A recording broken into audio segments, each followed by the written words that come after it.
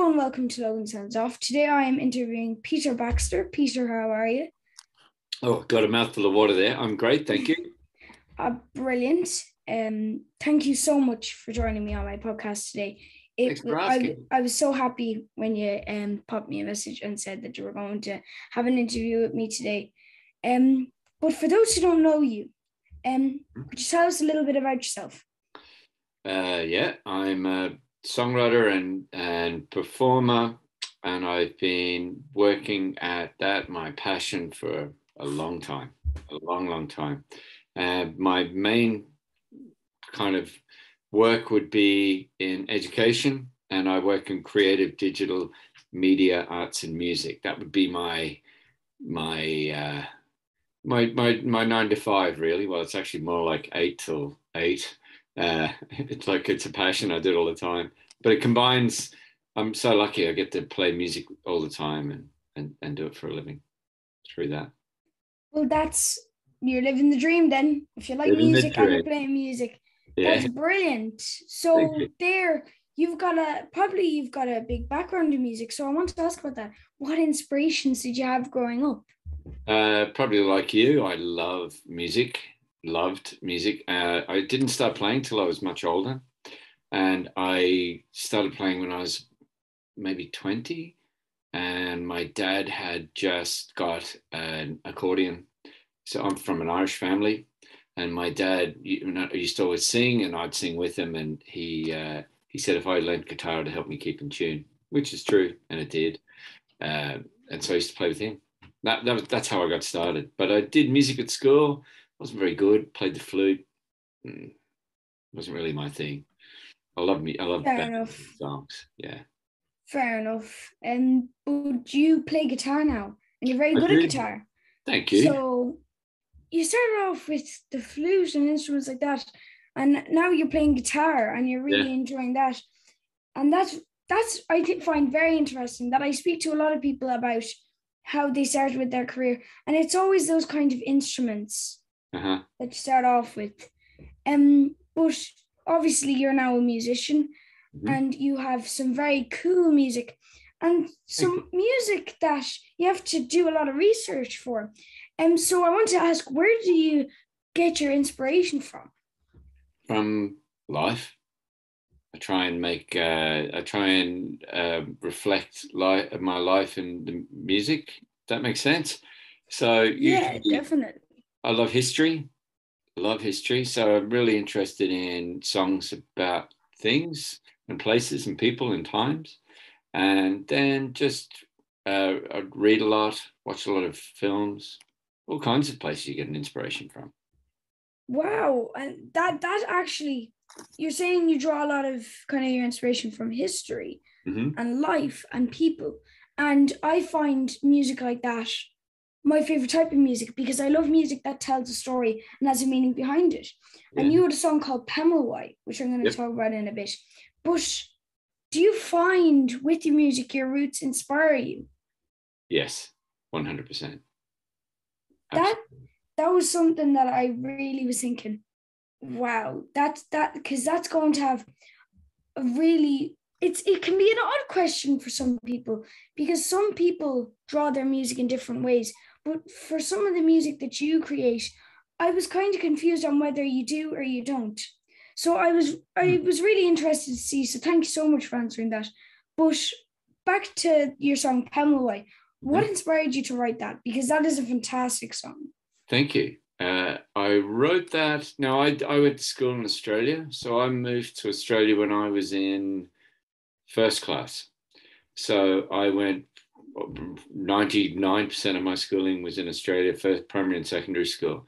And so I loved history, and I loved learning about the history of the country. But most of the history we learned about was about white settlement. So in 1770, Captain Cook discovered Australia, and 1788, the English sent out the first fleet, and so it was populated and settled by Irish. It was British soldiers and Irish convicts, and that's how the official story of Australia started. But I was always interested in the other story, the story of the indigenous people that lived there, because they'd been there for 60,000 years, but the story wasn't really Yeah. recorded and we didn't learn it at school. It's different now, kids do, but I was just interested. So you go on a journey of self-discovery. I read books, wasn't a whole lot out there, but you meet people, you talk to indigenous kids I went to school with, traveled a bit around Australia, that kind of stuff. So you learn, and it's an oral history. Aboriginal, Indigenous Australian history is oral. So you need to talk to people and hear the stories. So that's how I did it. That's how I learned. That is the perfect answer. And then for those who don't know about Pemulwuy, the person or the song by Peter Baxter, you should listen to the song and you should find out about Pemulwuy. He's got a very, very nice history. Though he was assassinated in 1802, if you start to research into him. Yeah. But you kind of had to sign to a couple of record companies in the start. So how did you find setting up your own record company, Jamaru Records? Because I was very interested when I heard you had your own label for your music. Yeah, a lot of musicians would. So the first label I signed to was an independent punk label in Sydney, and they were great. They were all about just giving people a start. And my first record did pretty well, but they were very much of the feeling. There's some good labels like that would help you start off, and if you can get signed somewhere else, or if you get a publishing deal, you are able to go basically. So the next record, I nearly got signed. Usual thing with record companies, you get promised deals and they don't happen. But in the end, I just said, to heck with this, I'll do it myself.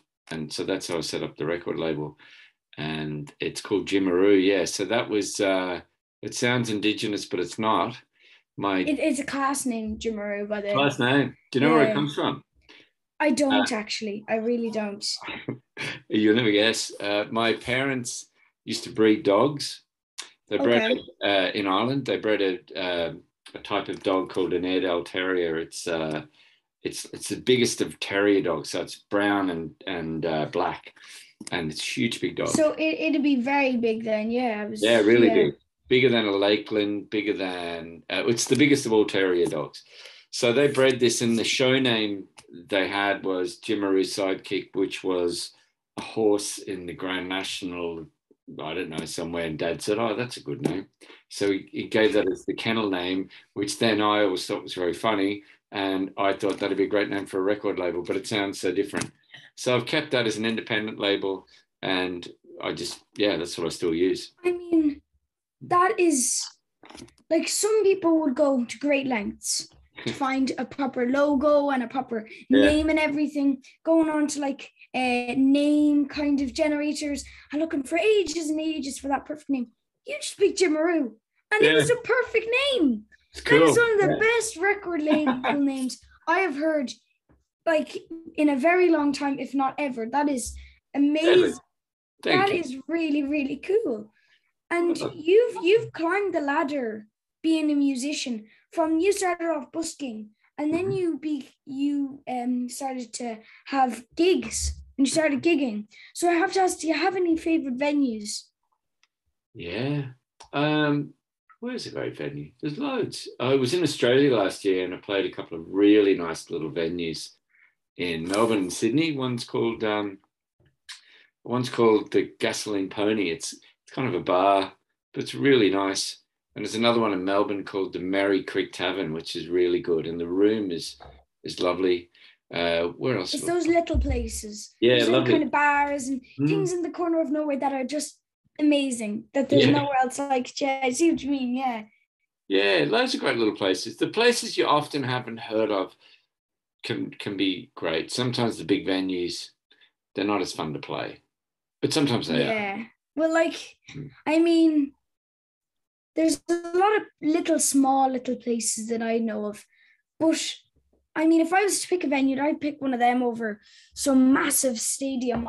Yeah. Like, I mean, I feel nervous in the massive stadium, so that's one reason why I picked a small little kind of town bar or something. But no, I see where you're coming from. It's always like that original kind of little bar that you always feel very homely in. yeah, that can really kind of ease the nerves and also be easy to play at.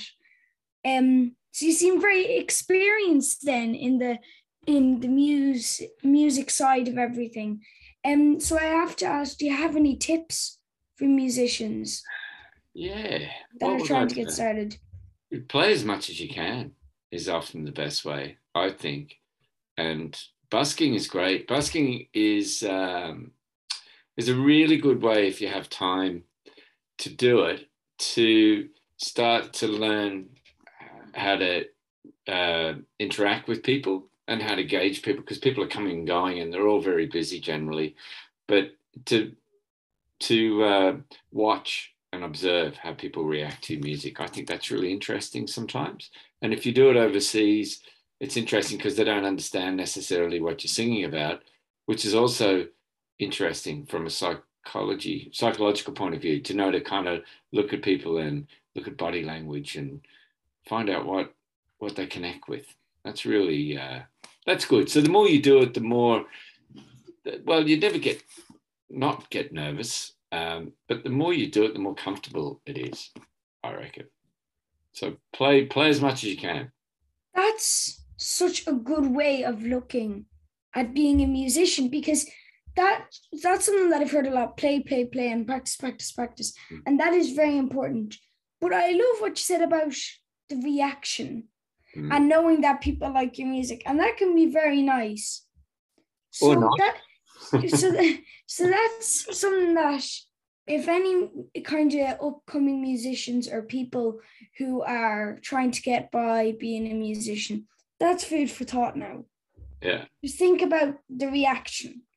But that was very, very interesting, actually, the answer for that. It's not what I expected. I expected a good answer now.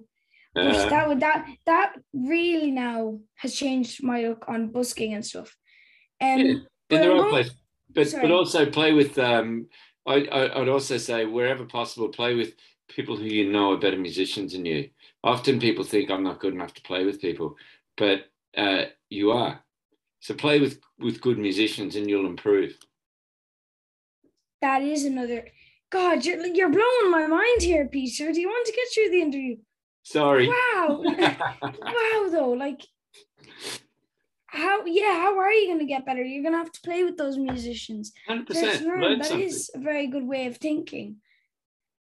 That is actually probably, like, I've talked to a lot of people like John Kelly and Pat Carty and people like that who can literally write a book on philosophy. And you're now added to the list of those people who can write a book on philosophy and a new way of thinking. Like, you could rewrite Atomic Habits, a book like that by James Clear and stuff. One of those kind of things on new ways of thinking. That's really intelligent of you to say, and I can see where you're coming from. But I would like to shift gears to something else. Okay. You are also the founder and director of Createschool. Yep. So I wanted to ask, where did the idea come from for Createschool? Because it's a brilliant idea. If anybody doesn't know what Createschool is, it's a school that was founded, directed here by Peter, as I just said, but it teaches children about audio, video, music, and stop motion animation production. It's very interesting. But sorry, Peter, continue. Okay. Yeah, we call it school, but it's not really a school as such. We have an office, but we're not a physical building per se. We go into schools or we do it online. And I suppose the idea is to really, it would be in the non-formal space. So it's more about learning, and creativity would be what we really focus on. And whether it's a podcast or a film or a song or an animation, that's just the vehicle you use to tell the story. So creativity, storytelling. How did I get started? I was touring the Outback in Australia with a guy, Indigenous songwriter called Archie Roach, who was a brilliant guy. And I was on this tour and I thought, stories are great, and Archie always told stories and people love a story. And I thought, well, I'm from an Irish family and we were always big on stories, this whole idea of an Anshonaki. And I thought, it's interesting. I wonder if I could get all these songs together and then go into schools. That's basically how it started. And I collected all these songs. I wrote to famous people and got them, and we did a little record label, and I put a CD out. And then I thought it'd be great to go into schools and do workshops and get other people to write their stories as songs. And that's roughly how it happened. Then I moved back to Ireland and then went into a school, and somebody said, that's a great idea. And it kept going. And then it just grew. And then we thought, well, we could do the same thing with the film. We could do the same thing with the podcast or whatever. But that's how it started from. That, so it kind of just grew, that it was, I say this a lot, and this happens for a lot of things. You have the block, and then you have the extensions that you're putting on the block. That it's always kind of building outwards like a tree with its roots. So that's I really like the idea of Createschool, because a lot of the students in Createschool must love to be able to be there to talk about to their peers, especially about something like film or audio or music or stop motion animation. Sorry. So it's very interesting what you do. So obviously you have kind of an idea of how all this works. So I'm going to go back to the very start and ask, what inspired you as a child creatively with films and music and audio? Well, I didn't have the competency or the confidence to do it then, and technology has made that all very possible. So, in a lot of today, we tend to be consumers, and we should be creators. And so that's using technology like a phone or a tablet. I wish I had had that, because I didn't have access to it, but I was always thinking ideas or writing or drawing or so when technology, particularly in the last 15 years probably, picking up an instrument was how I started, because that was how I got involved in telling the stories. But technology blew open the door, because there's so much you can do with the smartphone or a tablet. There really is. It's like amazing. It's like Harry Potter, you got your wand. In real life, you got your phone. Like you can do anything with it. Yeah. So use it for good. Yeah, don't use it for bad, guys. Don't become a phone Voldemort or something. Technology really has changed a lot of things in education, and obviously with film. For example, I started thinking about doing kind of film projects and stuff with stuff like Fire Alpaca and Clipchamp, just little apps like that, that I just found in the middle of nowhere and thought, I'll give this a go. And then stuff like BandLab and Cakewalk, that's when I wanted to start making music. Spotify for podcasters, apps like that. That's how I do the podcast. So there's apps for everything nowadays. So I see that is how you started in all of this. Started to help people make films and music. That one of the main reasons is technology. So, as I said, you teach about music, audio, and stop motion. I keep saying that in videos. That's a tricky one. Yeah, but as my final question, why do you feel this is important? I think because it's important for our own self worth. I think that, when I was a kid, as you're saying, I connected with ballad songs and traditional songs because they had a story, and I like punk music because it had a story. You like things with story. Yeah, punk music has great stories too. Yeah. Like Stiff Little Fingers, all of those is about politics and stuff like. 100%, yes. A band I loved too, growing up, was Stiff Little Fingers. And so you kind of think, how could I do that? So the way for me to do that was to learn guitar, and it was a great thing. It's brilliant. And I would recommend anyone to experiment. You don't have to, and punk was like that. You don't have to be brilliant. All you need is a couple of chords, and folk music. And Ramones use 3 chords in, I think, their whole career. Well, it wouldn't be far off. They might have. Yeah, I think it was a lot of their albums. They used the 3 chords, but it was on every song. They used only 3 chords. They didn't do more. Well. Yeah, really. And they use them brilliantly. It feels like all different chords throughout the whole thing. But that just shows how good the Ramones are and how good a person can be if they pick up a guitar and just start jamming on it. Just jam. But technology too, but it's so easy to get distracted. And so what we say is technology is great. It's a tool. I was making stop motion animation with old cameras. So I was doing that. I was using the technology that was around, but I've always been interested in it. And I've always been interested in, I was saying, storytelling. So when I was a kid, I always had a camera of some sort or a video and always captured stories, like interviewed grandparents or interviewed neighbors or friends. I love that idea. Still do that. So that's use what you've got. Yeah, that it's there. Don't waste it. It kind of reminds me of a TV show called The Goldbergs, which is about a kid called Adam Goldberg, and he catches everything on his video kind of tape thing, and it's all about his life story, but he captures everything on like VHS tapes. and it's really cool because it's made out that Adam takes it, but it's actually a TV show, but it's all based off the real Adam F. Goldberg's life. So that's really interesting. And I like the idea of capturing your life in a video camera because it can be very nice to look back on it. Yeah. So I think capturing other people's lives is interesting. Yeah, you make a great point there. So it's always nice to look back or think about somebody's life or your own. So yeah, that's very interesting. And it's something that a lot of people do or used to do, actually. It's something that people are stopping doing now. So it's something that if you don't do it, think about it, because even just picking up that little Instax camera in like Smith's or somewhere can get you on your journey to becoming a photographer or getting into the whole side of photography. Don't be afraid to make mistakes. Yeah. Go and play, have fun. Exactly. Now, I feel really upset that I'm saying this, but I'm out of questions. I've asked every single one and you've answered them brilliantly. And I've learned a lot throughout this interview. So I want to thank you so much, Peter, for joining me on my podcast. It's been such a pleasure. Thank you. Thanks for asking me, and good luck with it all. And I hope we cross paths again. I hope so too, Peter. Bye. Thank you.